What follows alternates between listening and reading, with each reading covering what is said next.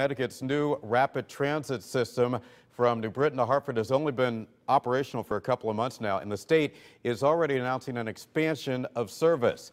CT Fastrak is the line going to be expanded to east of Hartford all the way to Manchester. Our chief political correspondent Mark Davis joins us live now with the very latest. Good afternoon, Mark. Good afternoon, Keith. Good afternoon, everyone from New Britain and just outside the CT Fastrak station. You know, the critics, while this was being built, said this was a boondoggle and it wouldn't work. It clearly is working. The governor came here today to proclaim CT Fastrak a big success. For the first 2 months, the system is averaging over 14,000 riders a day on weekdays. Now, that's way exceeding the 11,000 they had projected after the first year. It means, according to the governor, that many people are ready to use rapid transit, so he plans to expand to East Hartford and Manchester by using the high-occupancy vehicle lanes on Interstate 84.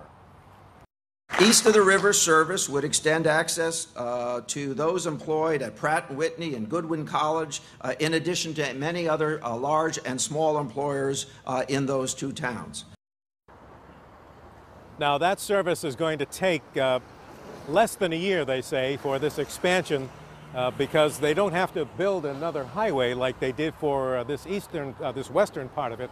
They can use, as I said, the high occupancy vehicle lanes on 84 east of the river, but they need to scope out areas where they can put in stations, smaller ones than this, and places for people to park. And the governor says that should happen within 12 months. We'll have more on this and reaction from riders coming up tonight starting at 5. Live in New Britain, Mark Davis, News 8.